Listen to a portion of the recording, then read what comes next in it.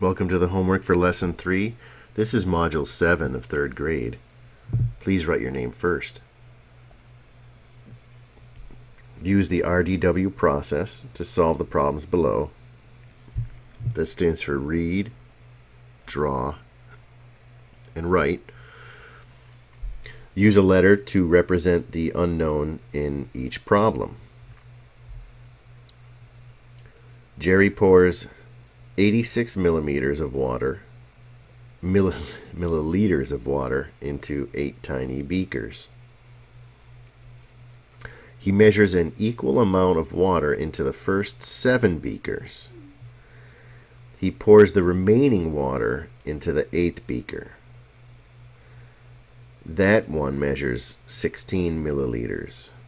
How many milliliters of water are in the first 7 beakers? So reading it isn't just reading it, but what we have is you want to summarize it too to make sure you really understand what you have to do.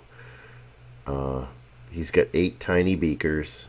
He's pouring water into them. The last one is 16, and the rest of them are all equal amounts. So we could do it. This could be a 2-step thing where we have to figure out what was the amount he poured into the total amount he poured into the 7 beakers. We could subtract the 16 from the 86, right? And that's going to be, mentally, you might see that it's pretty easy to subtract. That would be 70, and that's really easy to figure out that there would be 10. And you could do the whole thing in your head. Really, the numbers are very easy to work with, but we have to show our mental math. So you have to draw a picture. In my picture, I'm just going to draw. You could draw a math picture where you had draw the beakers, or you could draw a tape diagram. I like to draw tape diagrams. They're really easy, but once in a while I want to draw a math picture. 1, 2, 3, 4, 5, 6, 7, 8. A lot of times for 2-step problems, math pictures work out to be a little bit easier to work with sometimes. So let's see, the last one is 16, and then all of these, well, we've done the math in our heads. We know that's going to be 70, but what we do know at the beginning is that this whole thing is 86.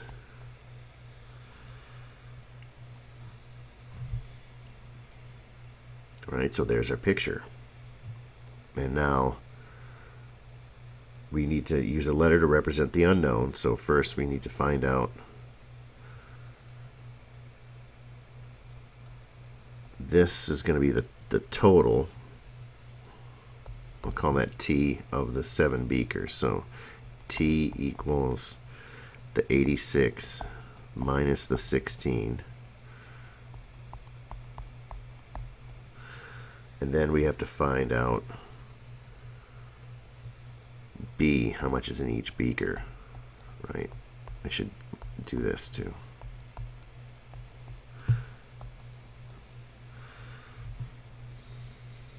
So B equals 70 divided by 7. B equals 10. And you could have also figured this out by guessing and checking. What if B is 5, right? So you could guess that 5 is not going to be enough because 7 5s is only 35. It's not 70, and that might give you a clue if you know what half of 70 is. And then you could just guess. Always guess 2s, 5s, and 10s because they're just easier to skip count. And then you could guess 10s. Oh, 70. Yeah, it works. Okay, so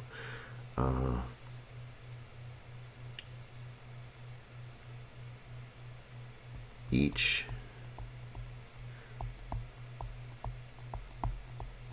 beaker has 10 milliliters. Mr. Chavez's 3rd graders go to gym class at 11:15. Students rotate through 3 activities for 8 minutes each. Lunch begins at noon. How many students are there? How many minutes are there between the end of gym activities and the beginning of lunch? We're going to need a timeline for this, for our picture. And you could do, here we go, start at 11 and end it at 12 o'clock. 12 o'clock is lunch. And we know that's 11:15. And that's when gym class starts. G for gym. Now, if you're in the habit of marking every 5-minute or every single minute intervals all the way in your number line, you can do that, and then you can just count everything up. That will absolutely work for this. But I can't do that because then this video will just take way too long. So I'm going to make a few shortcuts here. We need to find out somewhere in between 11:15 and 12 and noon they're going to be done with the 3 activities. So we have to find out what time that is, and then we can see how much time is left. So I can say that the 3 activities are going to take, right, it's 3 for 8 minutes each, right? So so time for the activities,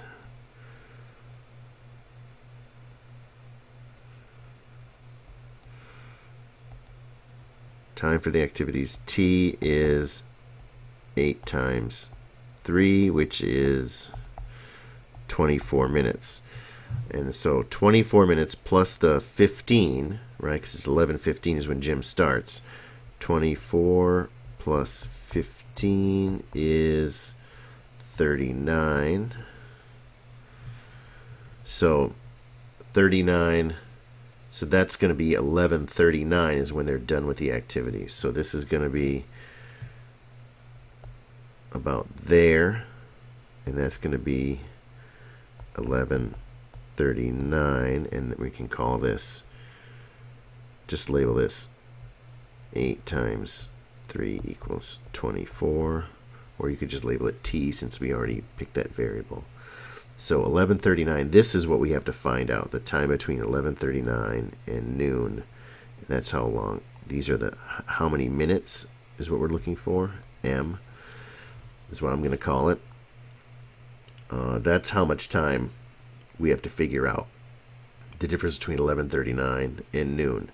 And if you marked every single minute on your timeline, you could just count it up. And that would really be the simplest way to do it. But we could just subtract, because we know this whole timeline has 60 minutes in it. So the whole thing is 60 minutes. And I know that this part is 39. So it's 60 minus 39 is what I really have to figure out. So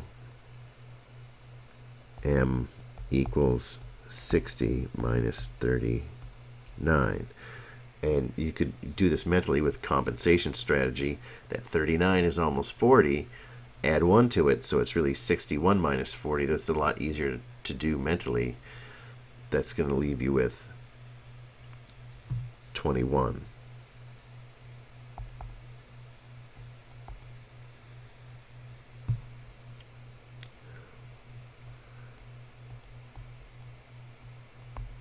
There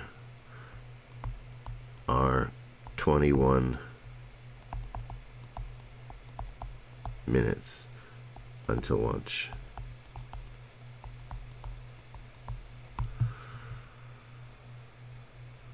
A box contains 100 pens. In each box there are 28 black pens and 42 blue pens. The rest are green. Mr. Kane buys 6 boxes of pens. How many green pens does he have in total? So each box has 100 pens, right?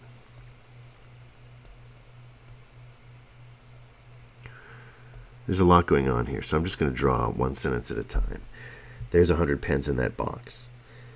And now, each box there are 38 black, 42 blue, and then the rest are green. So we have, so I'm going to draw a tape diagram for that.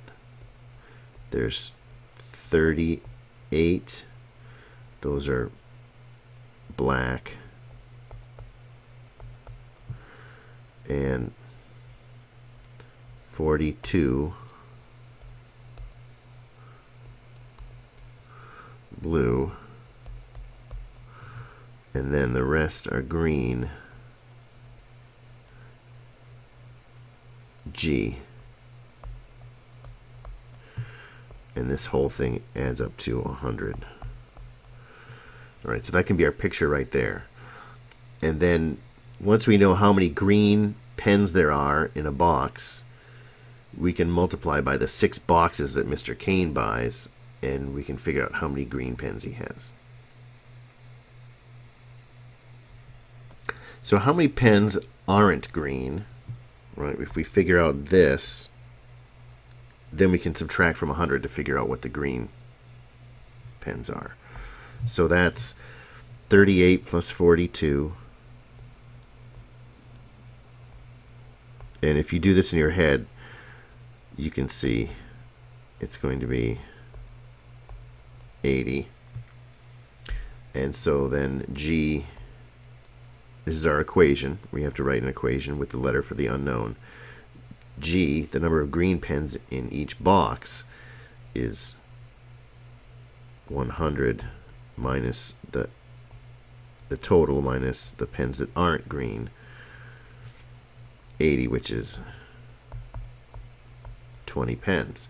20 is really easy. Fortunately, 20 is a really easy number to work with. So now we need to figure out the total number of pens, which is the total number of pens. And you could draw another tape diagram for this, because there's 6 boxes, right?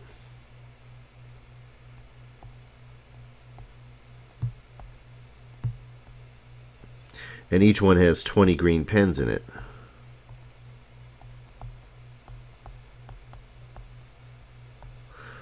And then you're trying to figure out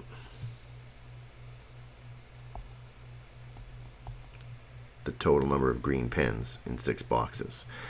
So T equals 20 times 6. That's 120.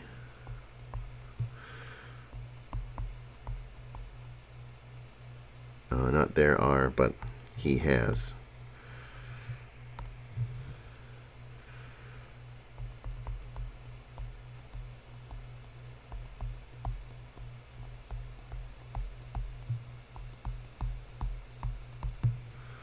$120 green pens. Greg has $56. Tom has $17 more than Greg. Jason has $8 less than Tom. How much money does Jason have? And how much money do the 3 boys have in total? So I'm going to draw you guessed it, a tape diagram.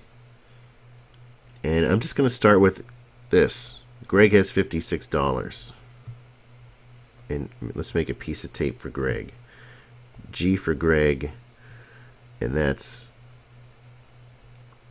$56. And now we'll look at Tom. Tom has more, and we know how much more. So there's 56 and 17 more.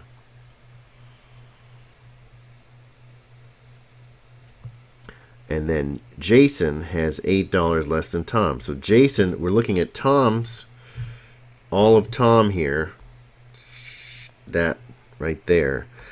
Jason has less. So I'm going to make it less.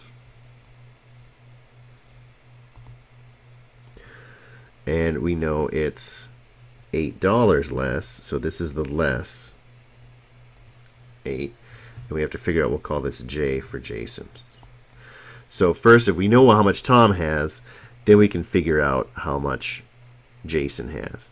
And there's a shortcut to this, but since we have to figure out how much they all have in total, we have to know how much each one of them has. So we do have to figure out, eventually we are going to have to figure out how much Tom has. So Tom, let's figure out Tom first. Because to figure out how much money Jason has, it's going to be whatever Tom has minus the $8, which is the less. So we got to figure out Tom first to figure out Jason. Well, Tom has 56 plus 17.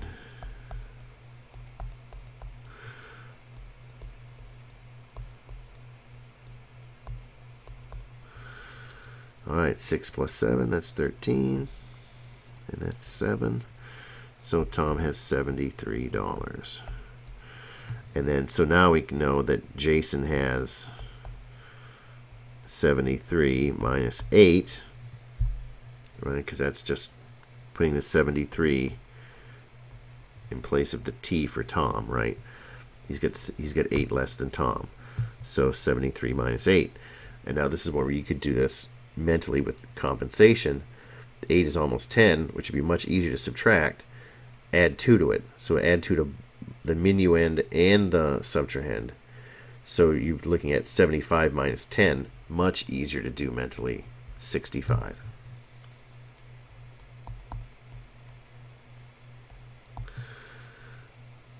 And you could also do this vertically if you just really love that.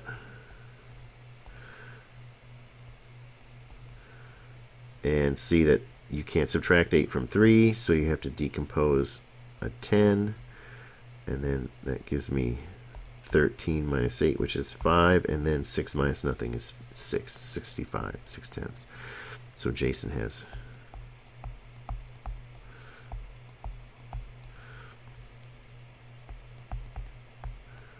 $65. And the total, how much do they have in total? We can just say we have this picture up here for part A, and we're just going to use the same picture for part B. So the total amount, T, is going to be Greg's 56 plus Tom's 73, right? That's where we figured that out there. And then plus Jason's 65. And we could just stack these all up.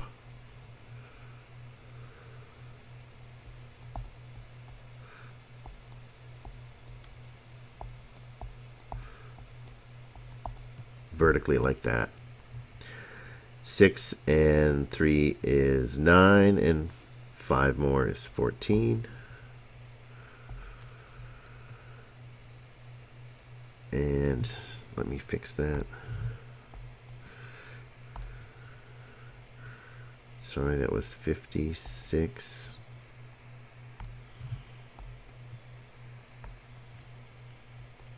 There.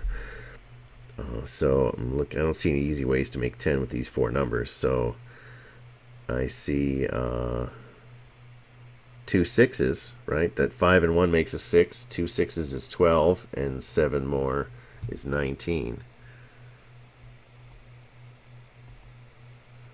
194.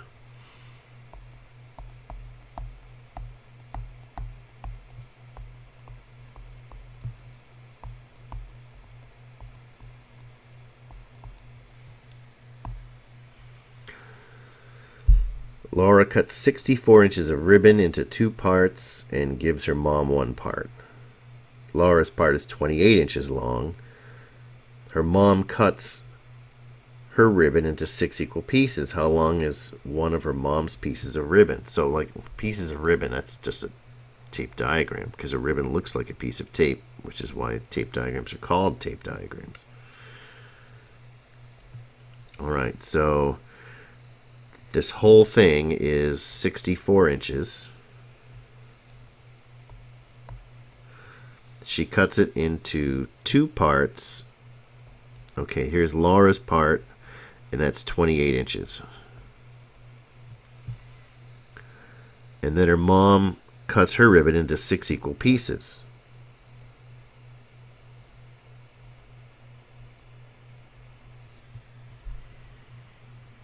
And how long is one of her mom's pieces of ribbon? So the pieces we need to find. P, P, P, P, P, P.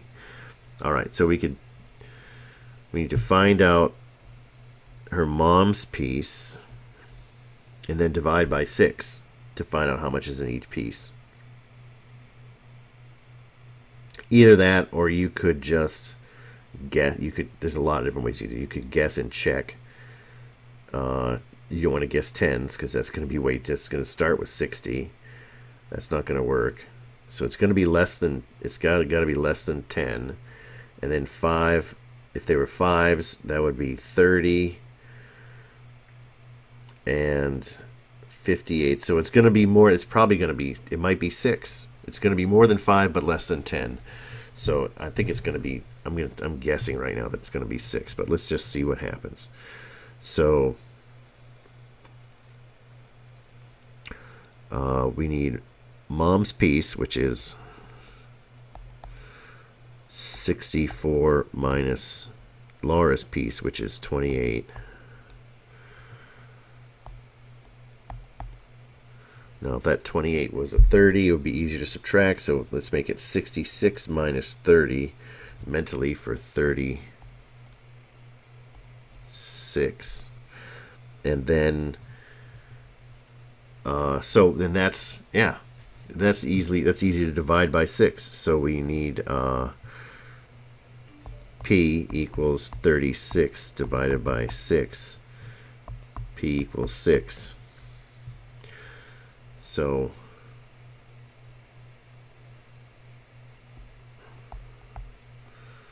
mom's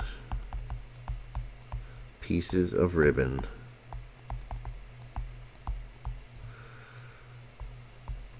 are 6 inches